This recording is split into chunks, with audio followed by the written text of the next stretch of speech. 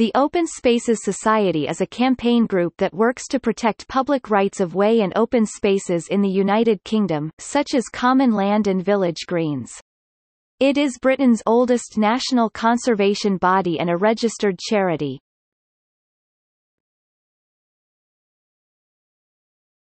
Topic: Founding. The Society was founded as the Commons Preservation Society and merged with the National Footpaths Society in 1899, and adopted their present name.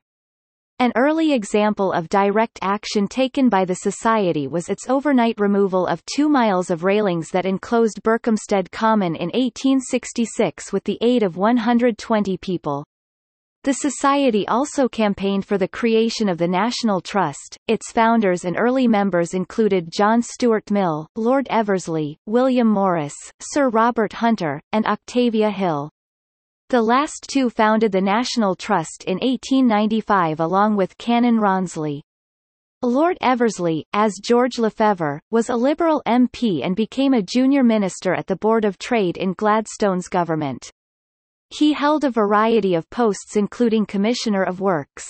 He opened Hampton Court Park, Kew Gardens and Regent's Park to the public.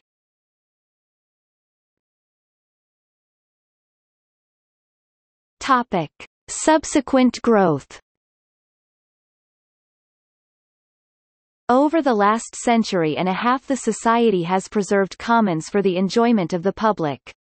It has also been active in protecting the historical and vital rights of way network through England and Wales. Its early successes included saving Hampstead Heath from gravel extraction, Epping Forest, Wimbledon Common, Ashdown Forest, and the Malvern Hills. After both World Wars, the Society's difficult task was to reinstate much common land which had been used for defence and food production. In the late 1960s, following the enactment of the Commons Registration Act 1965, the Open Spaces Society worked hard to register common land and common rights, in the far too short 3 years allowed by the Act. But still many commons were lost through failure to register them.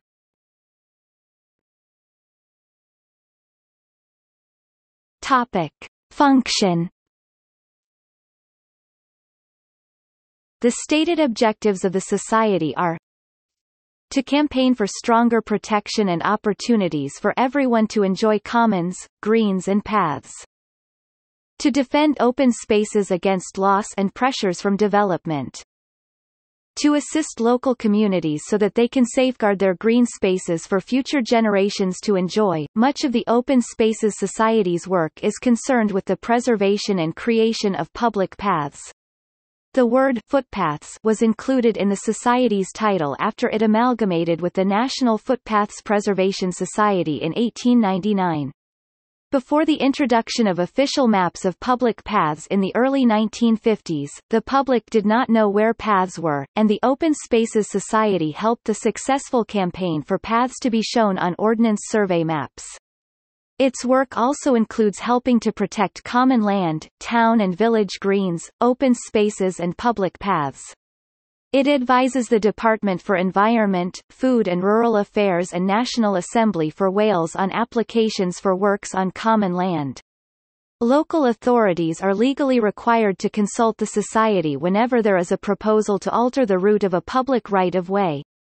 To facilitate part of its charitable aims, the Open Spaces Society is active in other areas. It has representatives on government working parties, national bodies, and more localized bodies.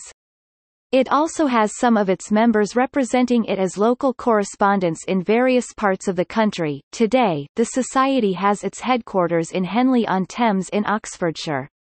It has over 2,600 members throughout England and Wales.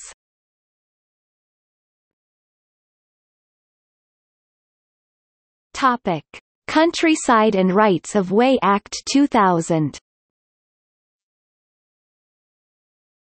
In 1986, the Common Land Forum, comprising all the interests in common land, recommended that there should be a public right to walk on all commons, coupled with management of the land. All commons have a landowner, ranging from a public body to a private individual. The then government backed the forum's proposals for legislation and promised to introduce such a law, but it broke the promise.